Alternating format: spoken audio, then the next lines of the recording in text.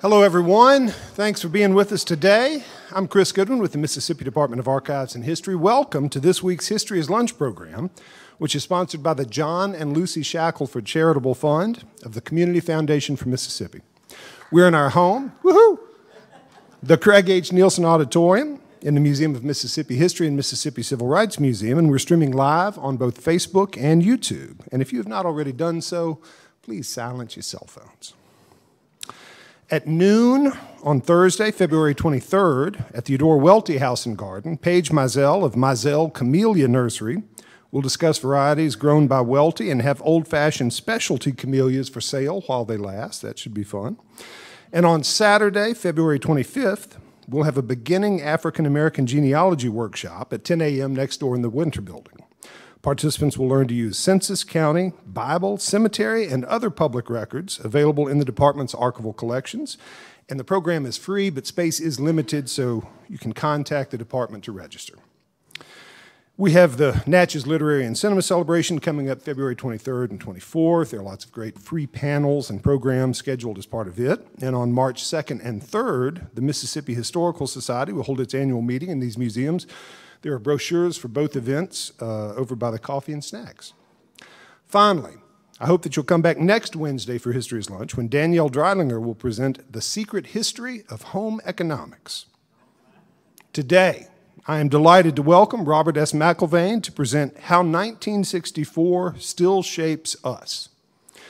Robert S. McElvaine is Elizabeth Chisholm Professor of Arts and Letters and Professor of History at Millsaps College. He's the author of 8 books and the editor of 3. McElvaine is a contributing writer at Salon, and his articles and opinion pieces appear in the New York Times, Washington Post, Los Angeles Times, Wall Street Journal, and other publications. McElvaine has received the Richard Wright Award for Literary Excellence, presented by the Natchez Literary and Cinema Celebration, and the Lifetime Achievement Award from the Mississippi Historical Society. Help me welcome Bob McElvaine.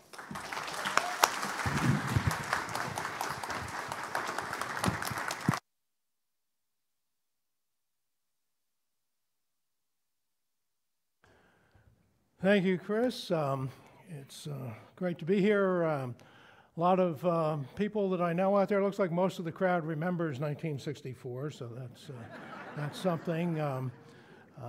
My wife here, the love of my life, also the reason that I wrote the book. My son is here, and I had this wonderful dedication, so I had to write a book to go with it. To Brett, a child of the 60s, born in 1988. So that works reasonably well. So we'll get back to this image of some of the legacies of the 60s at the end, but I'll just throw it up there now. Sam Cooke's hopeful message in his 1964 song, "A Change Is Gonna Come," that change, as he said, had been far too slow, but he knew it would come, was a timely message. Change, massive change, was about to occur at a stunning pace. It was in 1964 that what we usually think of as the 60s began. Despite the third digit in the number, the first years of the 1960s were really still essentially part of the 50s. Speaking of numbers not necessarily matching up with what you would think they mean, when I speak of 1964 in the book, I'm talking about a long 1964. I begin with the Kennedy assassination in 1963 and go into the late summer and early fall of 1965, kind of 1964 expanded. And if you look at it that way, it's really a critical period in shaping America. Practically everything that is political, social, and culturally being disputed today has to do with the question of whether we should extend the changes that came in the long 1964 or turn them back. Make America great again and take America back essentially mean reversing the changes of the mid-1960s. Here's a useful way to look at how that time relates to now. 1964 was a time of righting wrongs. Today, one of the two major political parties seems fully dedicated to wronging rights. reversing the progress initiated in the long 1964. The once grand old party has defined itself as both anti and anti-60s, against and before 1964. President Biden has undertaken an effort to restore the American social compact that was essentially started by Franklin Roosevelt during the New Deal and significantly furthered by Lyndon Johnson in his first 2 years in office. Since Ronald Reagan became president in 1981, the right wing has been chipping away at many of the gains of the 1960s and 1930s, and since Donald Trump took office, they have amped up to an extraordinary degree their opposition to the changes then and to try to destroy democracy, because basically many of the things that the people who are at least financially behind the right wing want are clearly things that a majority of the public does not want unless you can fool them and get them to go along with you for other reasons. And they have finally reached the point where they've realized that democracy and their goals of making the rich ever richer are not compatible. Let's begin with a few images of the remarkable cultural changes that were occurring then. 1964 was, of course, the year of the British invasion. I define the British invasion as being in two waves, however, beginning with the Beatles, who, interestingly enough, the first articles about the Beatles were appearing. There was an announcement on a morning show on CBS on November 22nd, 1963, and they were supposed to talk about them again that evening, but events intervened. But the Beatles arrived in terms of their music being available at the end of January of 1964. They and the numerous bands that followed them over the next couple of months were seemingly different, but they weren't really threatening. They weren't talking about things that would really threaten the status quo. But then a second wave, starting with the first American album of the Rolling Stones in May, was threatening, bringing back to America the blues that started in the Mississippi Delta, moved on to Chicago, and had messages such as the one that I put on the album cover there. One of the songs on it was a cover of Slim Harpo's I'm a King Bee from, I believe it was 1957. Well, I'm a king bee buzzing around your hive. Well, I'm a king bee, baby, buzzing around your hive.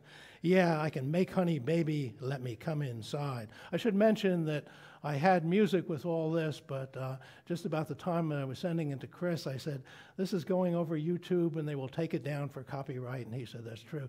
So I could sing, if I could sing, but I can't. So, but anyway, that message goes way beyond I Want to Hold Your Hand.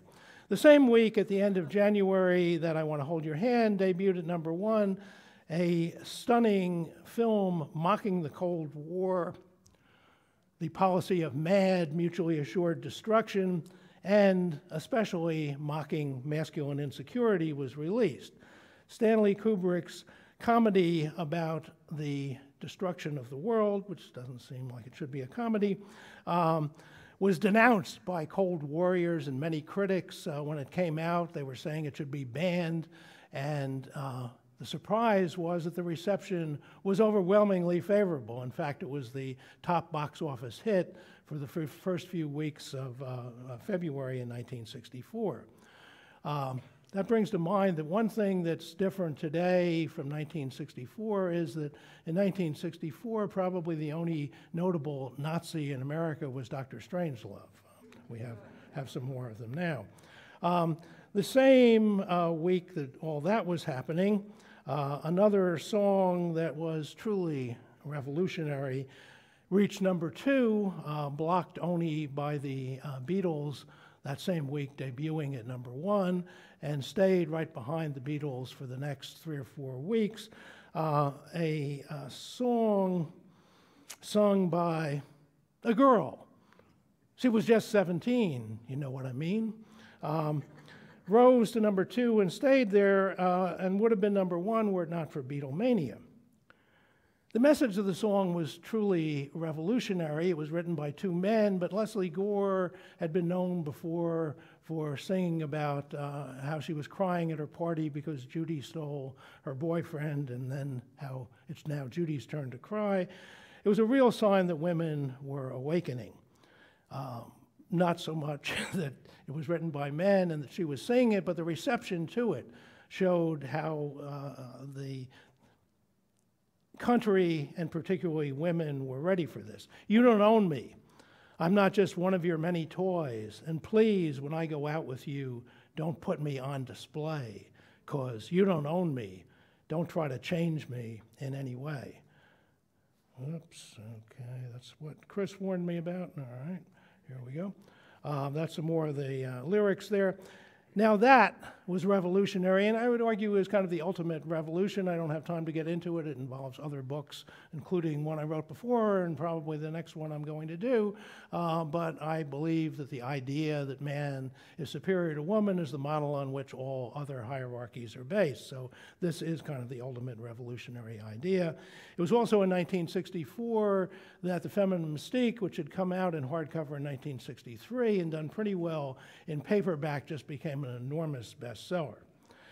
Before February was over, a brash young boxer with the melodious name of Cassius Marcellus Clay, who had become close friends with Malcolm X, startled the sports world and the larger world by defeating Sonny Liston to become world heavyweight boxing champions. Days later, the leader of the Nation of Islam changed Clay's name to Muhammad Ali. Both he and Malcolm X would have an enormous impact on the 60s and continuing on in American history, although in the case of Malcolm, that would mainly come after he was murdered before the long 1964 was over. Clearly, the change for which Sam Cooke was hoping in his song was coming very rapidly. Of all the things that I was just mentioning, except for the Stones' arrival in May, all of them happened in like the first 7 weeks of 1964.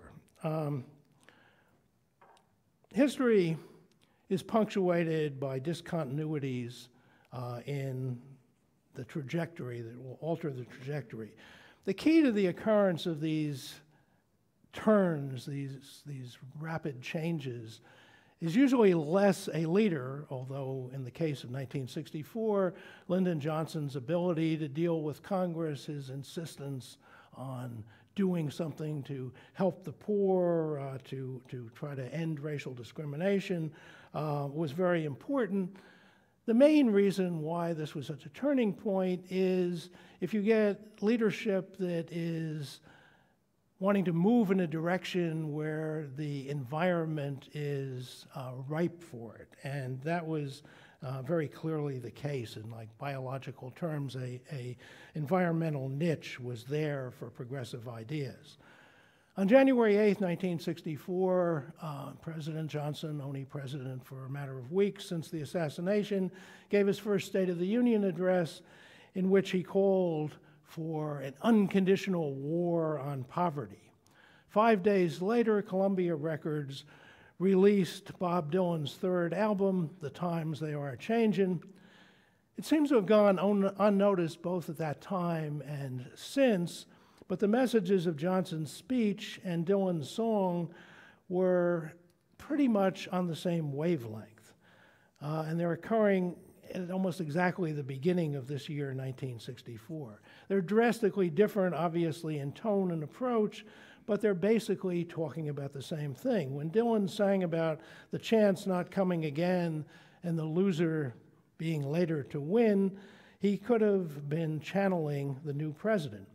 Those words almost exactly reflect how Lyndon Johnson saw the situation, this opportunity, an opportunity in part because he had long wanted to become president, and the opportunity had just arisen because he took over after JFK, an opportunity also that Johnson saw he could use the assassination and people's reaction to it to get more support for this sort of thing.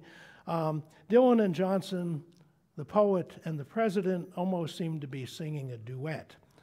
This synchronicity was, of course, entirely unplanned. Dylan had written the song a few months earlier in late 1963 when JFK was still alive, and some of the ideas in it were presumably a reflection of what JFK was effectively talking about but wasn't able to achieve, although much more than that, stimulated by what was going on in the bold actions of civil rights workers. The sort of convergence that happened between Dylan and Johnson is usually referred to as mere coincidence. Coincidence, certainly it was, but was it mere? When two things happen simultaneously, it is called a coincidence, but some coincidences are not just accidental. Some clearly reflect something in the time, and that's why they're occurring that way. The sort of convergence that happened with the song and Johnson's speech, it seems to me, were not mere coincidence. When a friend of Dylan's happened to pick up a copy of the Times They Are Changin' that he was working on in September of 1963, and he came to the line, "Come senators, congressmen, please heed the call," he said, "What's this?" I'll change the word to crap, man. Dylan's response was, "Well, you know, it seems to be what people like to hear." And that's just the point. Such a coincidence in the musician's words and the arguments of an activist president suggests that something was in the air, and what was in the air or blowing in the wind in 1964 was a desire to improve the conditions of society's losers. The enthusiasm with which many Americans greeted LBJ's call for fundamental change indicates that, like Dylan, Johnson was voicing sentiments that were in the air at the time, and the reaction of audiences to them indicate this. They would never have been capable of harmonizing. I'm pretty confident that Johnson couldn't sing very well. I never heard him try. Dylan writes great songs. I couldn't carry a tune to save my life, but I always say I can do a passable Bob Dylan. In any event, they couldn't have harmonized, but what they were saying harmonized with the feelings of a large portion of the people. And if this had been a musical duet, the appropriate name for it would have been Zeitgeist. Let's turn to what I think is kind of the question at the center of American history. The broader context that we're looking at is really reflective of what's happened throughout American history. What you see in this poster, the motto of the 1868 Democratic presidential team, and remember, in those days, the parties were almost entirely reversed from what they are now, is again the question of America. Is this a country for white men in which white males should rule? That has been the question since really since 1607, even before enslaved people were brought, as English people arrived in Virginia in a land already occupied by people with darker skins. What would become the United States became increasingly, and has more and more ever since, become the most diverse society in the world. And can we accept that?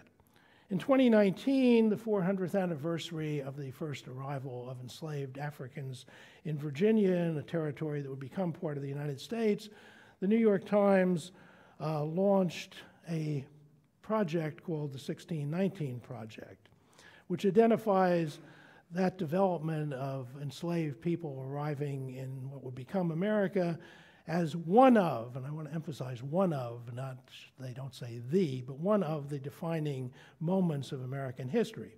Opponents swiftly countered with arguments supporting the traditional view that what America is all about is the ideals expressed in the Declaration of Independence in 1776.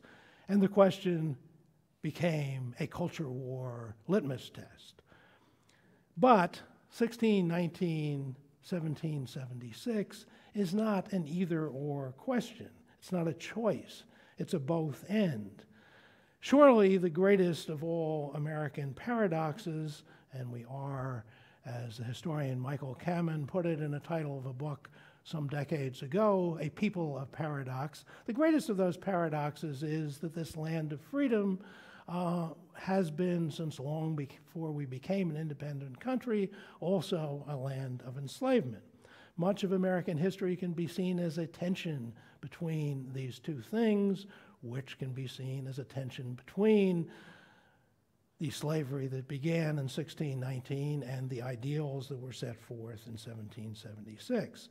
Those who have attacked the 1619 project have conveniently ignored that in her introduction to it, Nicole Hannah-Jones wrote, quote, "The year 1619 is as important to America as 1776. Not more important, but as important. And it seems to me that assertion should not be controversial. The paradox that is the United States took bodily form in Thomas Jefferson. He enunciated the radical vision with its majestic ideals of freedom and equality, but failed very much to be able to live up to them. Make no mistake, though, those ideals, that vision, remain the promise of America. But as a song sung by the freedom singers during the Mississippi summer of 1964 reminds us, they say that freedom is a constant struggle. They say that freedom is a constant struggle. I'm not going to try to sing it. They say that freedom is a constant struggle. Oh, Lord, we've struggled so long. We must be free. We must be free. That is, that the ideals of America are so much worth continuing always to work for, but it's a constant struggle. It's not like anything that's ever going to be achieved, and then we can all just sit back and rest. The basic question, another way to put it, is, particularly since the population became so diverse, can democracy work in a very diverse nation? Let's a picture of Lincoln giving the Gettysburg Address. Let's update Lincoln's words in Gettysburg in November of 1963.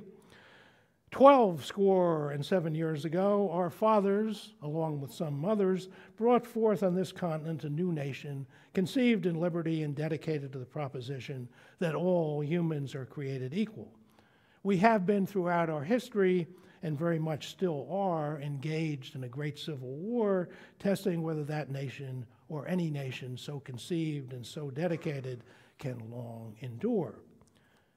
Democracy is a truly American ideal. I certainly don't have time to get into it here, but it now seems pretty clear that the ideals of the Enlightenment on which Jefferson and Madison and all these other founders were basing the United States actually were ideals that came to France and England from some of the indigenous people in Eastern North America. And when you think about it, that really makes sense, because how are the ideas of people ruling themselves, power coming from the bottom up, of democracy going to arise in Europe, where essentially everything was top down? The great chain of being, God, monarchs, popes, cardinals. The idea of democracy, yeah, there had been sort of democracy long, long ago in ancient Athens, but there's nothing like that going on in Europe, but it was going on among indigenous people in Eastern North America. Democracy and the equality of all humans is such a radical idea. It's something that appeals to people, maybe even particularly to people who don't have power. If you're going to say that power comes up from below rather than down from above, and going to say that everybody should have equal participation in governing and making the decisions, that has to be especially appealing to people who have been excluded, to women, to people of various minority groups, to refugees, to other sorts of immigrants, to people without substantial property or inheritance. And that has been true. to a remarkable extent. People who were excluded, certainly people from other parts of the world, come here believing more in American ideals than most of us who were born here do. Why do they want to come here? Because it's so attractive. The same thing is true of, I don't know how you'd figure out percentages, but over the years, even enslaved people and later those suffering under segregation, African Americans, by and large, have very much believed in that ideal. The poet Langston Hughes probably put it best in 1936, "America never was America to me, and yet I swear this oath, America will be." It was in the long 1964 that the full promise of 1776 was for the first time opened up to those for whom the legacy of 1619 had for so long been denying it to them. Through the 24th Amendment, eliminating the poll tax, the Civil Rights Act of 1964, banning racial discrimination, and the Voting Rights Act of 1965, opening the vote to all, the United States became, during this period, for the first time, a full democracy. Those who opposed extending the promise of America to others had in 1964 two prominent political champions. Barry Goldwater wasn't really a champion of that, but he certainly was taken that way by a lot of his supporters. He wasn't a notably racist man. He had been a longtime member of the NAACP, but he had voted against the Civil Rights Act, interestingly enough, persuaded by Robert Bork and a couple of other people that this was unconstitutional, and so he voted against it. And this led to his enormous popularity among white supremacists, which may not have been accurate as far as he was concerned. In 1964, right-wing people took over not the Republican Party as a whole, which continued to have many moderate and even liberal people, including a lot of office holders, but they had worked over the previous 4 years at like precinct levels to take over the machinery of the party in many states, and they totally dominated the party's 1964 National Convention in San Francisco. The mood there was very much summed up. Well, you could look at just the numbers. The party of Lincoln in 1964 had a little over 1,300 delegates at its national convention, only 14 of whom were black. Those delegates, those African-American delegates, were, quote, shoved, pushed, spat upon, and cursed with a liberal sprinkling of racial epithets. One of those delegates, a lifelong Republican, Jackie Robinson, said that being on the floor of his party's 1964 convention led him to believe that now I know what it felt like to be a Jew in Hitler's Germany. Robinson had integrated the national pastime, but now he was witnessing the disintegration of his national party, whose support for people who looked like him suddenly seemed to have become something from a past time. Fortunately, that didn't continue in the near-term future. As late as, I believe it was 2006, every Republican senator voted to renew the Voting Rights Act. In recent years, every Republican senator has voted against even discussing renewing the Voting Rights Act. Another option for those who were intent on keeping white supremacy was provided by George Wallace, the governor of Alabama, who ran in a few primaries against Lyndon Johnson for the Democratic nomination. Notice, I don't know whether you can see it there, I tried to highlight it, the white party, it says. In the general election, Johnson won the largest percentage of the vote, what sometimes people call the popular vote. I just call it the vote because it's the vote. The electoral vote isn't really the vote. Anyway, that has ever been won, well over 61% of the vote. However, I want you to take a look at this map that shows by county the level of support for Johnson and the level of support for Goldwater. Goldwater carried only 5 states in the Deep South and barely, by less than 1%, his home state of Arizona. But if you look at where the support for Goldwater is most intense, it becomes pretty clear to those who are, how do you put it, in the fact-based community to figure out what that was all about. If you think about, you know, the Black Belt of Alabama and Mississippi, but even almost all the rest of Mississippi, and remember, of course, that the voters in Mississippi, almost entirely an all-white electorate, this is still before the Voting Rights Act. If you look at what had happened in Mississippi in the past, this is even more striking, the political breakdown in 1964. Since 1890, when the Mississippi Constitution was rewritten by a convention that consisted of 134 men, 133 of whom were white, and 1 was black in a state which at that time had a majority black population, and a convention which was openly called for the purpose of keeping black people from voting. Since then, when the electorate was almost all white, no Republican had received, with a couple of exceptions I'll mention in a moment, even a double digit of the percentage of the vote.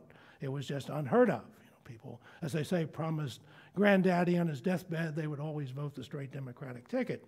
The only exceptions to that, the only time that they even broke 15%, the Republicans, were in 1928 and 1960. What did they have in common? Well, I will tell you so you don't have to think about it. The Democratic nominee was a Catholic. But even then, they were still getting a distinct minority of it. The only time they got above 15%, the Republican presidential candidate in Mississippi, was with Dwight Eisenhower, a war hero, running in 1952 and 1956. But even Eisenhower never got even 40% of the white vote. In 1964, Goldwater got 87% of the Mississippi vote. And again, that pretty much says what that was all about. Speaking of Mississippi, Mississippi was, of course, the center of much of what was going on during 1964. Let me tell one story that I think is illustrative of how dangerous it was in Mississippi for the people who were living here and wanted to change the racial situation and those coming to join in the struggle. A story that freedom workers in Mississippi like to tell was of a young black man in Chicago who awakened in the middle of the night to hear a voice saying, "Go to Mississippi." And he started sweating and shaking. "Go to Mississippi." And he shook some more and he said, well, Lord, I'll go if you'll come with me. And the voice replied, "I'll be with you all the way, son, as far as Memphis."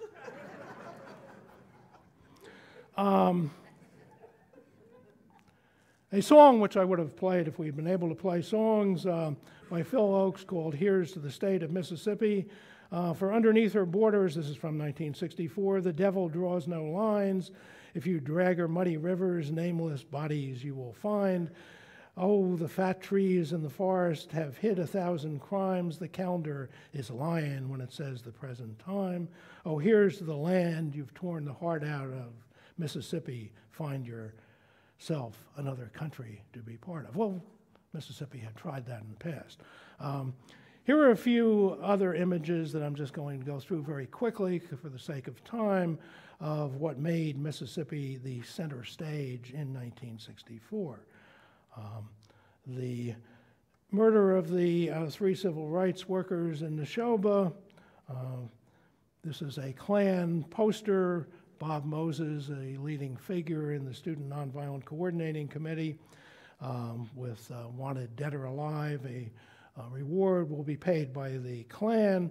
The Mississippi Freedom Democratic Party going to the Democratic National Convention in Atlantic City and trying to get the all-white regular Democratic delegation removed, and so they would replace them. They're on the boardwalk there, marching. I was actually there one day myself. I just graduated from high school and was in New Jersey and sort of marched with them a bit, but I obviously was not central to it, but I was supporting them even at that time. The person who emerged from that convention most notably was Fannie Lou Hamer, and I wish we could play a song of her singing there, but she's singing on the boardwalk there. The regular Mississippi all-white delegation, all but 4 of them refused to sign a pledge to support the Democratic national ticket and abandoned their seats, whereupon the Freedom Democrats, using borrowed credentials, took over the seats. Here, Annie Devine, Mrs. Hamer, and Ed King. I don't know whether anybody can identify the guy who's photobombing that. I'm not sure who it is. But such positive change came out of the long 1964. Much of what came out in the long 1964 came from the Mississippi Summer Project. To give a couple of examples, the democratization and diversification of the Democratic Party's nominating process, part of the compromise, and I wish I had time to get into that, of how Johnson was forced to do that. Part of the compromise was that in the future, Democratic delegations would reflect the Democratic electorate of that state. And so unless you're talking about North Dakota or someplace, well, North Dakota should have Native Americans, but unless you're talking about someplace that was essentially all white, there wouldn't be any more all-white delegations. And by 1972, the Democratic Convention that year, just looking at it, it was a convention that looked like America. Half women, all sorts of different ethnic groups. Of course, in terms of ideology, it wasn't that at all, but just the way you looked at it. So that was a huge change. The student movement that arose in 1964, where spreading to white students beyond those who had been working in the civil rights movement earlier in the 60s, was a direct outgrowth of the Mississippi Summer Project. Mario Savio, the most important figure in what might be called a California Freedom Fall that followed the Mississippi Freedom Summer, had been working in it, had been arrested here, and became the leading figure in that. Here he's being dragged off by police in Berkeley during that. So the student movement's coming out of that. The women's liberation movement, as opposed to the more mainstream Betty Friedan, now part of the movement, also got what many people identify as its start in the Mississippi Freedom Summer, when Mary King and Casey Hayden, pictured here, wrote an anonymous paper on the position of women in SNCC, the Student Nonviolent Coordinating Committee, for a reassessment conference that was held on the coast in Waveland that fall. It didn't stay anonymous for long, but this and another version of it that was published more than a year later are often seen as really what launched women's liberation, the more radical part of that. A story that goes with that is something that kind of propelled it into more notice than might otherwise have happened, was that one of the SNCC leaders, Stokely Carmichael, they went out on a boardwalk what do you call it, going out, a dock, that's what you would call it, with a gallon of wine that night, and he knew who had written it, and he said, "The only position for women in SNCC is prone." Out of such statements, movements are born. He gets a bad rap for that, as they said. He should have been a stand-up comic, and he was just making a joke, and he was really much more favorable to women in the movement than a lot of other people were. But that got all sorts of attention and brought a lot more attention to it. The Summer Project innovation that I want to focus a little more attention on this afternoon relates directly to a major issue before us today. In addition to trying to register people to vote and challenging the all-white delegation at the Democratic National Convention, the Mississippi Summer Project created freedom schools in Mississippi. Beyond teaching black children in Mississippi reading, writing, and arithmetic that they were not getting remotely sufficiently in the segregated, separate, and grossly unequal schools of the state, they also taught the children black history. They taught children, many of whom said they had no idea that people who looked like them had any history. And this is really not entirely, but a major part of how a wider sort of history started to spread, of black history, of women's history, of all sorts of other histories that had been ignored. It was the beginning of the teaching of a much more inclusive and diverse American history, precisely the sort of inclusive and truthful history that so many Republican politicians are now trying to ban. But 1964 also saw a move on the national level toward a more truthful history, a move, again, that Republicans today seem to want to reverse and reinstate the whitewashed so-called history that existed before 1964. 1964 is sometimes referred to as the end of an age of innocence. When it comes to history, it would be better to call it the end of an age of ignorance of guilt. It's often and accurately said that history is a story written by the winners. That's usually the case. Yet, stunningly, beginning a few decades after the Enslavers' Rebellion, more popularly known as the Civil War, the story of that war, of enslavement, of Reconstruction that spread across the nation was the loser's version. A story that came to be seen as stories of a land of cavaliers and cotton fields, moonlight and magnolias, friendly masters and happy singing slaves, and of a glorious lost cause that they fought for, followed by a horrible black Reconstruction where ignorant black people were ruling over and harming white people. That was taught as accurate history from at least the end of the 19th century into the 1960s, not just in the South, but across the country. Skip over a little bit of this, but I'll just mention this inverted history.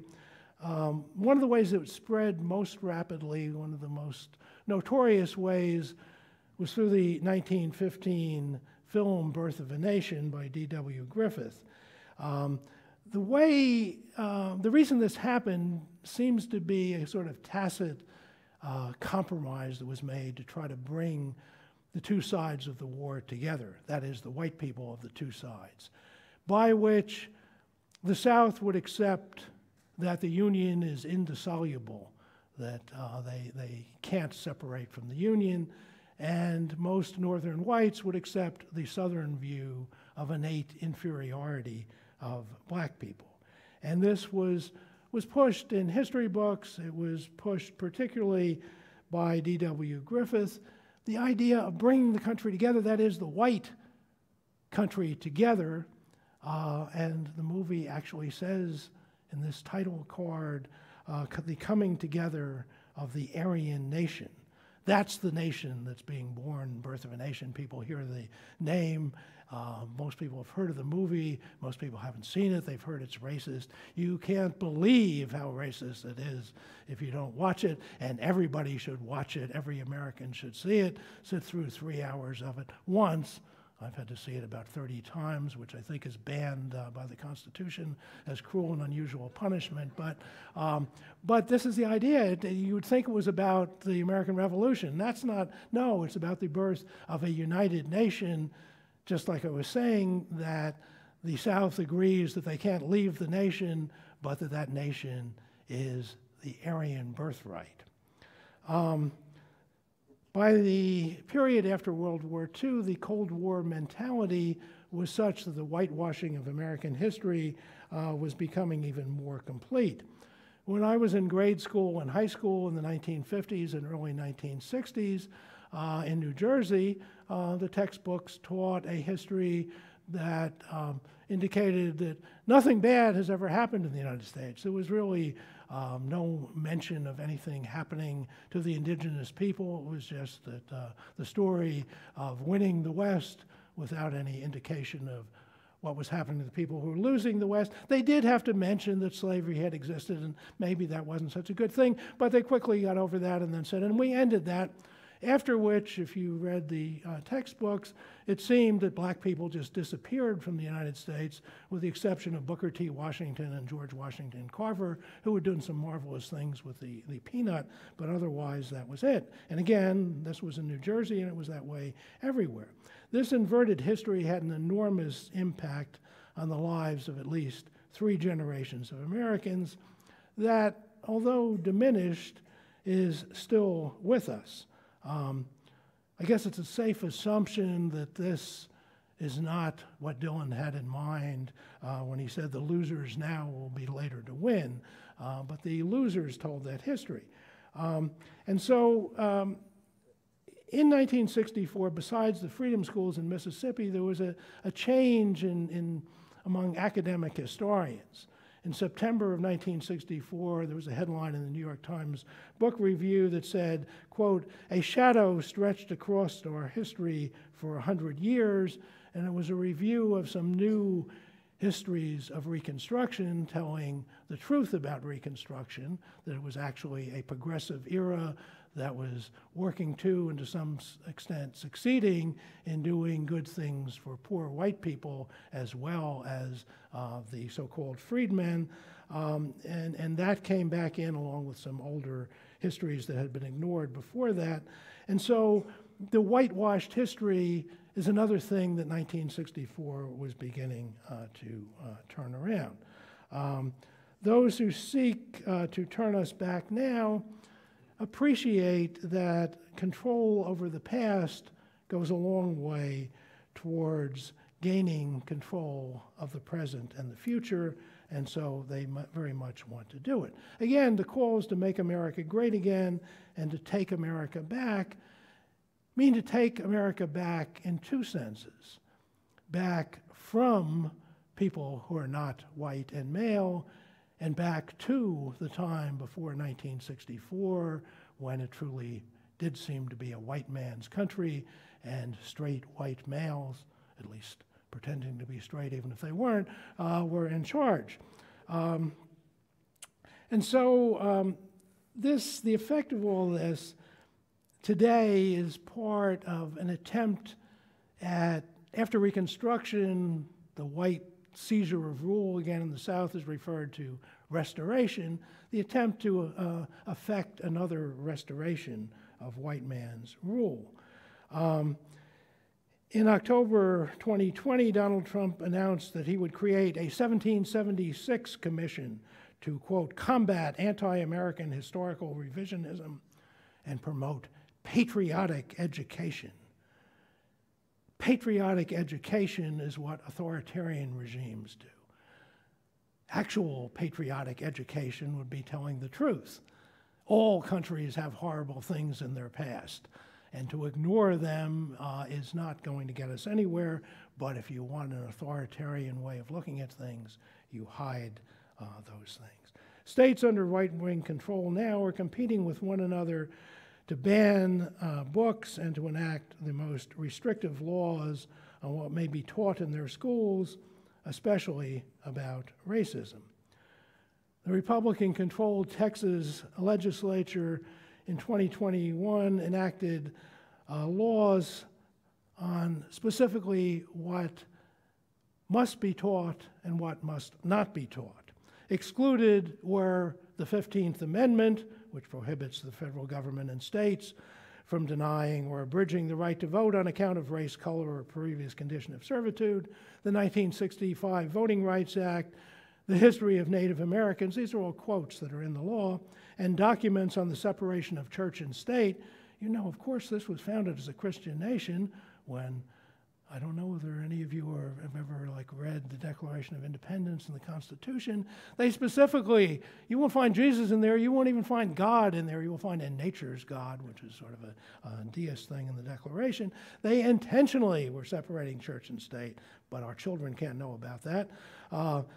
Leaving out the women's movement, the Chicano movement, the labor movements, and existing standards in Texas for the teaching about the ways in which white supremacy, slavery, eugenics, and the Ku Klux Klan are morally wrong, which was in the standards in Texas before 2021, had to be removed. Texas, where non-Hispanic white people are already a minority, is trying to go back to the days of making it a white man's state. And of course, Florida Governor Ron DeSantis is banning books and doing his worst to turn February into Erase Black History Month. He banned the AP course in African American history. Florida schools keep covering over their school libraries with paper so that the kids can't get to books that might be dangerous for them. Dangerous meaning these might make white kids feel bad. They have had schools in Florida that recently have removed from their libraries biographies of baseball stars Roberto Clemente and Hank Aaron because, white kids might feel bad if even black star athletes were discriminated against. They can't know about that. White feelings, in short, are more important, it seems, than black reality. Where we are today was perfectly captured in 1964 in a song that very few people are familiar with. Lots of music from 1964 you are familiar with. Tom Paxton, What Did You Learn in School Today? I'll go through just a little about this. What did you learn in school today, dear little boy of mine? What did you learn in school today, dear little boy of mine? I learned that Washington never told a lie. I learned that soldiers seldom die. I learned that everybody is free, and that's what my teacher said to me. And that's what I learned in school today. That's what I learned in school. What did you learn in school today, dear little boy of mine? I won't keep repeating it. I learned the policemen are my friends. I learned justice never ends. I learned that murderers pay for their crimes, even if we make mistakes sometimes. They must die. And that's what I learned in school today. What did you learn in school? I learned that war is not so bad. I learned about the great ones we have had. We fought Germany and France, and someday I might get my chance. That's what I learned in school today. I learned our government must be strong. It's always right and never wrong. Our leaders are the finest men, and we elect them again and again. And that's what I learned in school today.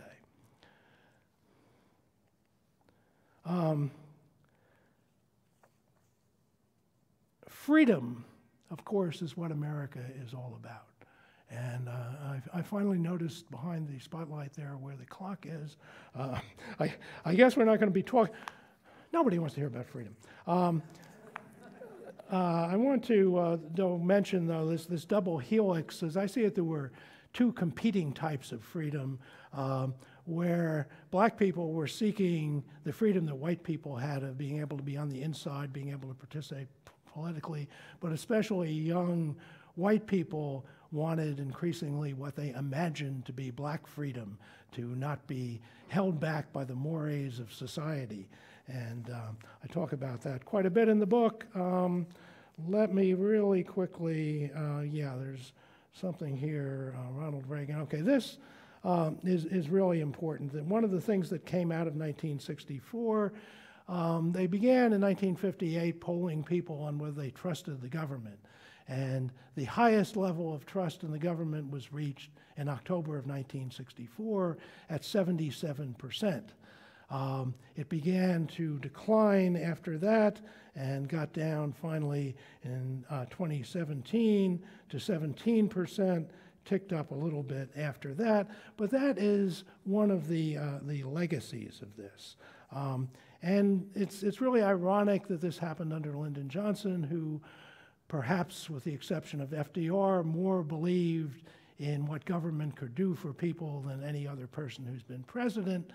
But he had the unfortunate habit that was described by reporters who covered him. They said you can tell a lot about Lyndon Johnson by his mannerisms. They said if he touches his earlobe, he's telling the truth. If he smooths down the hair on the back of his head, he's telling the truth. But if he moves his lips, he's lying. And that was pretty much true. The guy lied when there was no reason to lie, and he was followed by Richard Nixon, and you know about him. So between the two of them, that did a lot of that. And so, and not just the lying, but of course another thing in 1964 that's really going the wrong way is the Vietnam War, which I talk about in the book but don't have time to talk about here. Vietnam did this to LBJ. He accomplished so much that if it were not for Vietnam, well, he might be up there on Mount Rushmore. Okay, got a few other things that I'd like to say, but again, it's mainly the choice before us in the 2020s, it seems to me, is more and more coming down to do we want to continue and improve upon the positive changes that were made, especially in the mid-1960s, or do we want to reverse them all? And for the sake of time, I'll have to stop there. Thank you.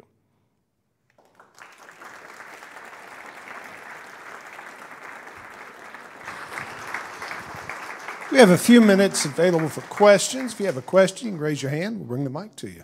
Got one in the back.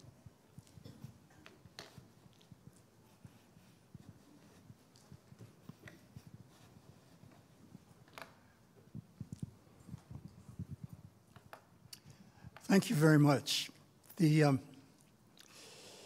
zeitgeist, putting Johnson and Dillon together, I found particularly almost amusing. I want to tell a story from my past. I was living in 1968 in Evanston, Illinois, having just completed a PhD at Northwestern. And in '64, I had voted for Goldwater, and because I didn't trust Johnson. But by 1968, so the legacy of the zeitgeist, when Johnson decided he was not going to run, there was in 1968 that long spring with the assassinations and the rebellion against the policies in Vietnam that pretty much erupted in Chicago in the Democratic National Convention. They had the police riot, you may remember, against the hippies and the yippies and the anti-fascists who came down to Chicago to try to continue the legacy of the civil rights movement and other like-minded problems. But I was sitting in Evanston watching my television set, and I was seeing the police attacking these mostly young people, driving them out of Lincoln Park, have them reassemble down in Grant Park. Thank you. And so I got on my little Honda motorcycle and drove down the outer drive to Grants Park. Interesting conjunction of presidents, Johnson and Grant. But the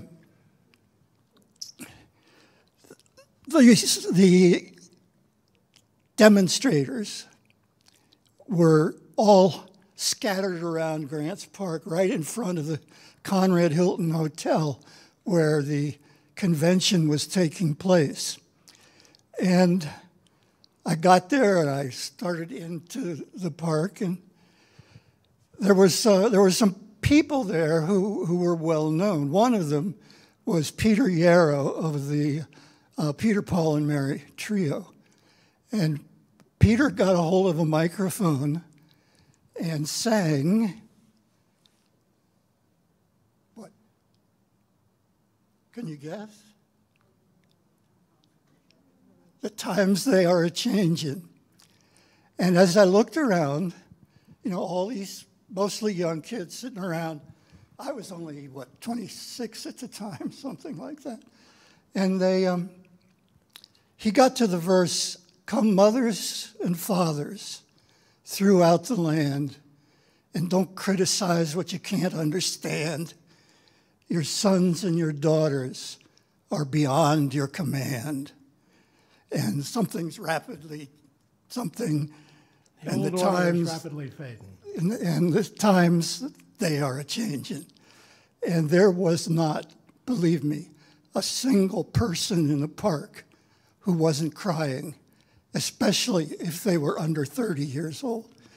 And the resonance of Dylan in that situation where Johnson had given up the reins of power and it looked like everything was gone, was again connected for me with Phil Oakes, whose next record album put a tombstone on the cover, and it said, "Phil Oakes, born such and such, died Chicago, 1968, which of course he hadn't. He committed suicide later. But there was, the times were a-changin'. But the one thing you mentioned at the very end, and I don't want to make this too much longer, that what those people were doing in the park that day was not so much about race and racism. It was about war and authoritarian uses of war, empirical uses, not empirical, but imperial uses of war. And strangely enough, there were relatively few protests about the racism that was still very much a part of this country in '68. Even as, you know, we were still grieving the deaths of Bobby Kennedy and Martin Luther King. Yeah, I got them reversed in my mind. But the, yeah, Chris says we got to stop. I've got to stop. Y'all can go on. You have any comments on that? No, I mean, of course, I'll just say that when Johnson announced he wasn't running, I leaped into the air. I mean, I hated the man with a passion. He's such a complicated person. He did so much good. You were absolutely right to not trust him in 1964. He was corrupt, but, you know, this extraordinary mixture of good and evil. But basically, I think that little equation is right, that he did so much good that if he had, and the reason he got into Vietnam was largely in his masculine insecurity, recordings. I know we can't do this, but we must be men about it. And so I talk about that a lot in the book. Speaking of the book, the times they were a-changin', 1964, the year the 60s arrived and the battle lines of today were drawn. We have copies of it for sale over here. If you have a question, I'm sure Rob will be glad to answer it for you.